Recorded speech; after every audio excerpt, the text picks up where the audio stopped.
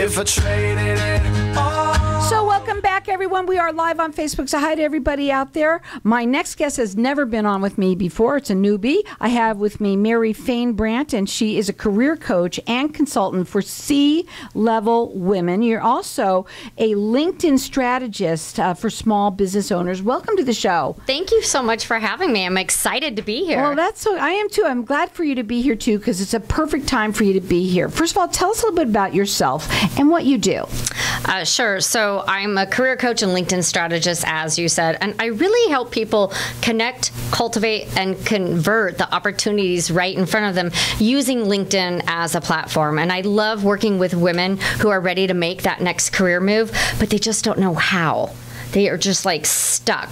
And so that is the beauty of working with me, is I help them find their voice, and I help instill confidence. And when you're more confident, it comes through in everything that you do. Oh, gosh, absolutely. Now, you happen to mention LinkedIn, and I know you have an event that's coming up.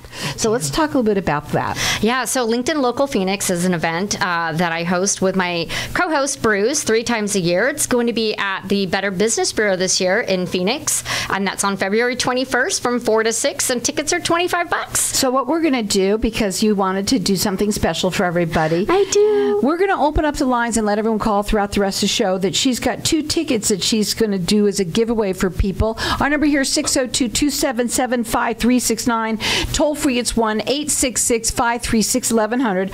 It's going to be February 21st from 4 to 6 p.m. It's at the Better Business Bureau. What are they going to learn there? Well, we have a panel of speakers that is going to talk about the good, the bad, and the ugly of owning a business. We're going deep. We're sharing stories of the bad things that happens when you're a business owner, the things that we wish we would have known. So I have someone that's been in business 50 years, 30 years, 20 years, and 10 years. So we're going to get a very wide perspective of what it's like to own a business and some obstacles that you might, face or challenge as a business owner. Now, is all the information on your website? Yes. Now, your website for you, it's maryfainbrandt.com. So I'm going to spell that out, okay? So Mary Fain, F-A-I-N, and it's B-R-A-N-D-T.com. You can also call her. Her phone number is 619-987-8404. So let's go into some of these things. First of all, you have a story. So I want you to be able to talk about that. So my story really ties into why I became a career coach. I was going through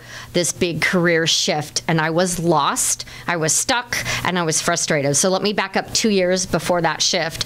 I had a job at a private school in La Jolla, California, at the beach. It was beautiful. I loved the people I worked with. I got a new boss. We never clicked. And I'd also gotten my master's degree, my college degree. So I had gone back to school, and I learned new skills, and they were not being put to work where I was at. And after a while, that just kind of wears on you. I'm not using my talents and my skills. I'm not, being promoted how I want to be. And so I just stayed there. I didn't know what to do. I'm going to say this, I was 48 at the time. Okay, I was 48 at the time going, I can't go get a new job. I'm too old. What am I going to do? How many people relate to the things she's saying? Right? Mm-hmm. So I just want you guys to know I've had 3 jobs since turning 48. So it's never too late. Mm-hmm. And what happened was I was stuck because of one word, fear.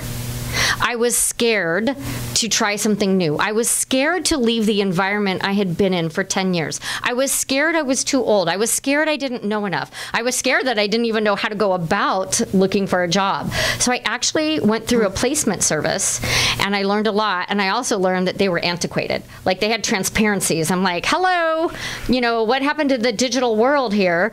And so I said, oh my gosh, I can do this better.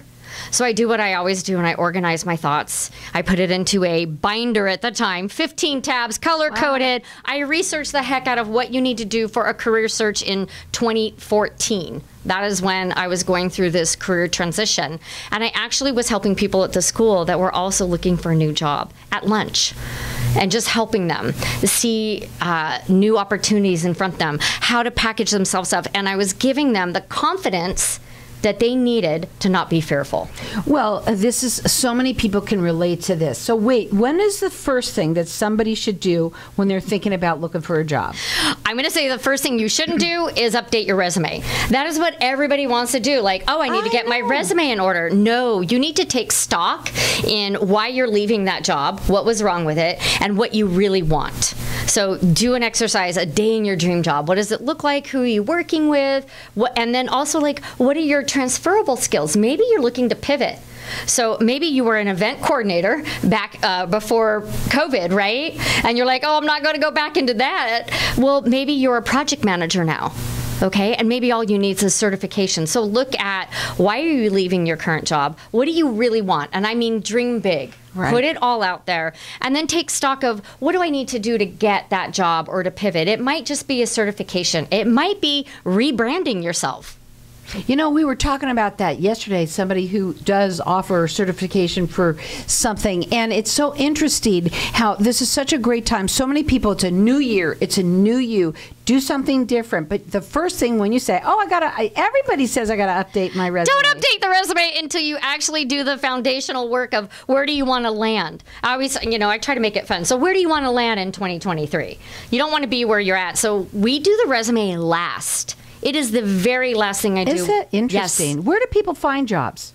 LinkedIn and their network. There's two places. LinkedIn and your network. So and listen up, ladies and gentlemen, I have to say this, because, and you work with women mostly, yes. You said. Okay, well, sorry guys, just the way it is. But of course, we all know somebody too that you might, that's what networking is all about. Yes. So maybe it's you or someone that you know. It's interesting because you want to make sure that you don't lose sight of who you are, yes. Right? I think that's really important. And right now, though, LinkedIn is the place, and it has been now for a while. And people, it's the professional platform. But a lot of people don't. I think it's because they're older. Might just think like me. I'm an older. I don't know how to use it.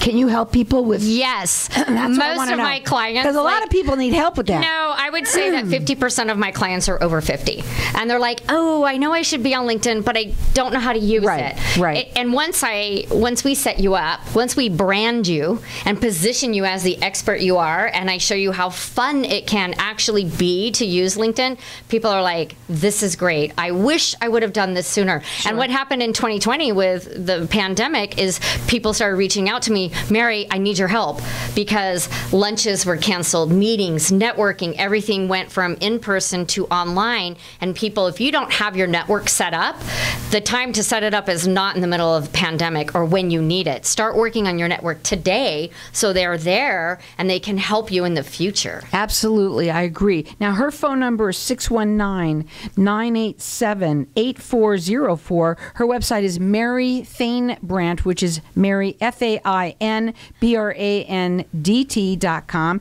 You can also get registered. There is the LinkedIn. Yeah, LinkedIn Local Phoenix. We have our own website for our events, which are 3 times a month. So it's LinkedInLocalPHX.com. Mm-hmm. If you Google that, that will come up, and that's February 21st. And we've got our lines open here for everyone to get entered in to win 2 free tickets to it. Our number here is 602-277-5369. Toll free, it's 1-866-536-1100. Why do you need a personal brand as a career professional? Oh, I love this question. So the pandemic changed everything, right? And in order for us to stand out against our competition, we need to create that personal brand. And a personal brand is not logos, fonts, and your website. Those are assets of your personal brand. A personal brand is your essence. Who are you at the core? What do you stand for? Right? So it takes a while to do a deep dive and really get to your personal brand. Mine is fun, informative, casual, and conversational. That is me to the core. Absolutely. And that comes out in everything you do. Can you help people? I know a lot, especially older folks, that say, well, I don't know who I am anymore. Yes. There's a lot of women, especially women, that, let's say you've been married and then you get either divorced, you've got kids. Boy, have you changed, and you're not the same person anymore. You're not. And so we need to rediscover who you are. Who do you want to be? And how can we take your talents and your branding and position you as this executive that you are, or whatever it is that you want to do, a sales consultant, a VP, wherever you want to be. If you have some of those skills, we can brand you and position you on LinkedIn to get known, get found, and get hired. It's all about that position, especially on LinkedIn. Now, when should someone ask for a recommendation at their job, and how should they go about that? I love this question too. All the time. Like every month, you should sit down and go, who did I work with? What project did I work on? Where did I volunteer? What committee did I serve on? And ask those people, hey, can you write me a recommendation? I'm just trying to keep my LinkedIn profile up to par. See, you can do that now. Now you have an excuse, right? I got to get my. It's not your resume, because if you say that to them, they'll be like, it's what? an alert, right? But if you say that you're just I'm updating my LinkedIn, they love that. And it's about being current and staying current. You want to ask as soon as possible, and the best way to get a recommendation is to tell the person what you want to be recommended for. You want to be recommended for hard skills, not soft skills. Mary was sweet. She was on time. She was easy to work with. We don't want that. We want Mary saved us $10,000 over 2 months by finding 5 accounting problems. So here's the thing, folks. Right now, the way we do things is a lot different than we used to do them, especially for us older folks. Women, she works with women, and you call them for C-level. What's a C-level, real quickly? So those are your C-level executives, right? So you're the VP, the CEO, the founder. Maybe you're the regional director, and you want to get that next level. Well, her phone number to call is 619-987-8404. Her website is maryfainbrandt.com. So it's Mary, FAINBRANDT.com. We also have our lines open here for everyone to get entered in to win 2 free tickets to the event that she's having February 21st. Our number here, 602-277-5369.